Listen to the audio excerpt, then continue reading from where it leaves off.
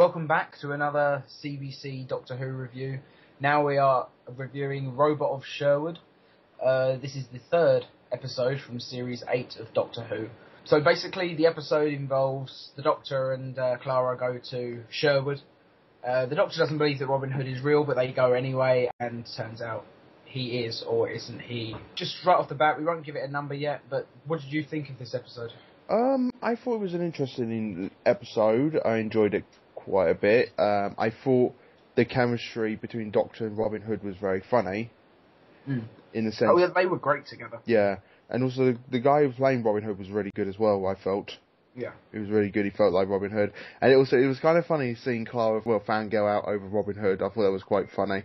Yeah, and it's one of those things about meeting your heroes, though, and this is like the one hero that actually lives up to it. Like, you remember the Shakespeare Code, where the Doctor met Shakespeare. He's like, oh, every word out of his mouth is going to be poetic, and like the first thing he hears is "shut your big fat mouth." He went, oh. And I thought that was very brilliant. I love the fact that the Doctor got into a sword/spoon fight with Robert. Spoon fight. That was amazing. I thought I was cracking up laughing when I saw that, and I thought, wait, and also I love the fact they got the callback to the previous sword fights he had in the show as well, and even the Christmas special, David Tennant's first appearance.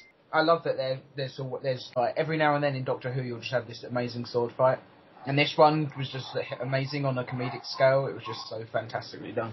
Yeah, I love it when they call back to previous things in Doctor Who that have been popular, and yeah, it's pretty cool. Yeah, I thought it was a very good little episode, and it did well, and also it re-established the whole Promised Land again in this episode with the whole fact that it was just interesting, the whole concept of it, because like you said, like the Doctor didn't believe Robin Hood was real, but it's actually he was real, but he was just a forgotten real life person who was made to believe he was a legend. Yeah. The best way to put it. And I like the fact the final conversation between Robin Hood and the Doctor was basically summing up Robin Hood summing up the Doctor very cleverly by talking about himself, like saying that basically, so people don't remember me. No, you're forgotten. And he went, oh, that's probably the best then, because it's like a legend, a story, almost like you. And he said, oh, you're from Gallifrey and everything like that. And the Doctor's like, got a bit angry, saying, oh, yeah, I'm very surprised in Clara for revealing that information. But the thing is, we never really saw her do that. So what if Robin knows something more than he's letting on? He's just sort of saying Clara told him. Yeah. I'm wondering if that's going to come back later. Yeah, and it was just like one of those things that I think they did it in the sense that to sum up that basically saying that we are legends and we are heroes in our own right. People will remember us as a story. And essentially what the Doctor is, basically at one point during Russell T Davies and early Stephen Moffat run, that was the Doctor was. He was, and even the classic run, he's like the ongoing legend, the Doctor. Yeah. Through space and Woven time. Throughout history, yeah. Yeah. Which I think it was a nice little touch, I felt. That idea of the Doctor obviously becoming a story woven throughout history. I really liked that bit in David Tennant's last episode where Wilfred is in the church and there's that stained glass window of the TARDIS. Yeah. I thought that was a nice little things like that are just amazing touches. And it's really nice to have a callback to that sort of storybook element, because towards the end of Matt Smith's era, they started to lose the fairy tale a tiny bit. Yeah. Like, that was mostly the early Smith stuff. Yeah. And even though we've got a darker Doctor, I like that the fairy tale element is still hinted on every now and then. I just love the fact that the Doctor completely was like completely mundane and was just like annoyed with what everything was going on, and eventually he finally was happy when he noticed the knights were robots. Yeah. That made me laugh a bit. Oh, robots, finally something interesting. Yeah. That made me laugh. That put a smile on my face. And that was during the archery contest scene, which I thought was really cool. I mean, if you're going to do Robin Hood, you have to have the archery contest. Yeah, it's like they picked up the key main points in Robin Hood's miss-off, as that being, they had the archery competition with the golden bow being one of the big ones. You had the Sheridan Nottingham taking all the gold and everything like that, and you had the Fair Maiden was mentioned as well. I forgot her name at the moment. Maid Marian? Yeah, Maid Marian was mentioned and everything like that. And it was just done really well. And I don't know, it just something with the Doctor and Robin Hood just made me laugh. With it sort of reminded me of Captain Jack with the Doctor a little bit. Yeah, definitely. There's the sort of smug arrogance that's there with Robin and Captain Jack. Yeah. And it's definitely an interesting parallel as well, because obviously with Capaldi being darker than definitely Tennant and Smith, Yeah. it reveals that sort of dynamic that Eccleston had with John Barrowman. Mm-hmm. And it's that sort of dynamic that I really like. And the guy, Tom Riley, I think his name was. Yeah. He plays Leonardo da Vinci in Da Vinci's Demons at the moment. I thought I recognised him. Okay. Yeah. He was a really good actor. I'm really impressed with his work. I'm looking forward to seeing what else he does. Yeah. I think the only gripes I got about this episode is that his merry men really didn't do anything. Yeah, they were kind of pointless. Yeah, they were just there to be the reference to. There was one funny joke with the guy who always Little played, John, you mean? not Little John, but the guy who always played the guitar instrument. The lute, yeah. He went. What's it called? The bard. Yeah, the bard. He's like, oh, we depressed, and poverty and everything like that. He's like, yeah, you only got 6 months of that because you're dying from a disease. Yeah. And the doctor bloody keeps saying that to him through the whole entire episode. I thought that was really funny. It was proper funny scene. Like, the first time he brings it up and says, "This can't be right. If you were real, you would be dead in 6 months." He's like, "I am real." Yeah.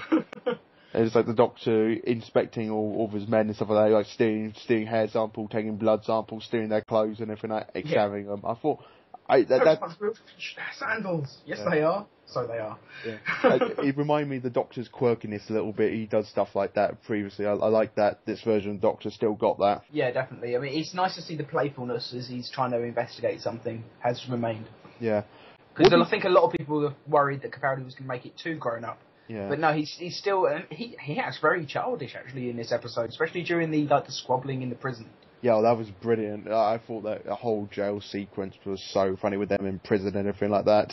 Mm. And he was very sarky to Robin Hood as well, and like Robin Hood was giving back to him as well. Yeah, but they were arguing like a couple of children, really. Oh yeah, they were. And I've watched it twice now, and I think the second time when I watched it knowing that Clara was going to be the one taken away. Yeah. Like, as I watched it with the second perspective, I was like, of course she gets the one get taken away. She's sitting there in silence while the other two are squabbling like kids. Of course she's probably the leader. It made me laugh because she was just like... she was acting like a teacher. Well, it was funny enough, she is a teacher. She was like being a teacher. Now behave, you two. Talking of the teacher thing, where she gets the sheriff to reveal his plan and like everything that's happened. Clever. She's basically using the classroom tactic that teachers use to get kids to give up what other kids have done, kind of thing. Yeah. It's like people, they're going to share information if you think you've already known the story. It's like when a teacher comes in and goes, well, so-and-so's told me the whole story now. If you collaborate and you both have the same stories, you'll get away with it, kind of thing. Yeah, it's like, nobody's told them the story. They just want you to say it. Yeah. That was done really well. I thought Ben Miller as the Sheriff Notham did a good job. It was very villainish sort of look to him, and also even the sword fight between him and Robin Hood towards the end was very good. And I like the fact that the first fight the Doctor had with Robin Hood, the sword spoon fight, the Doctor used a clever technique he used against Robin Hood to push him off the bridge, and then Robin Hood reuses it again on the Sheriff Notham. Yeah, I thought that was great that Robin Hood's learning a trick from the Doctor. Yeah, I thought that was done really well. I thought the villains, Sheriff Notham was good, but I thought the robots were lacking as well. They're just like... Yeah, they were kind of just there, really. Yeah. They didn't do a lot. They were very generic. Yeah. I liked their design, but they didn't really do much. Yeah. Well, May Merton did turn up at the end. I'll say that much, because she was one. Yeah, that was the Doctor's gift to Robin Hood. Yeah. He brought her there for him. Yeah. I just thought overall this episode was very enjoyable. I only have little minor gripes with it. That's the only thing. Oh, I've got a gripe with one thing. Oh, what's that? The riot scene where all the sort of, well, lack of a better word, the slaves start fighting back against the robots with mirrors. Yeah. After the first robot shot and like it reflected off a mirror and killed him, surely the robots would have just like changed their tactics, stopped firing, and just used their considerable strength to rip them apart. Yeah, I don't know. I think these robots were a bit dumb, to be honest. I think they were writers' sake made them dumb, you know? Yeah. Like they only had it would be nice if they'd like been a bit more of a threat. Like, the Cybermen wouldn't have done. You couldn't beat a Cyberman like that. No, a Cyberman would just immediately after the first one goes down, they'd be like, right, upgrading tactics, and suddenly it's like, right, let's just shoot them with bullets instead. Yeah. Or find another way to kill them. Yeah. Strangle them to death instead. Like, they're holding mirrors. They're not much of a threat to us. Yeah, because the guy who wrote this, Mark Gatz?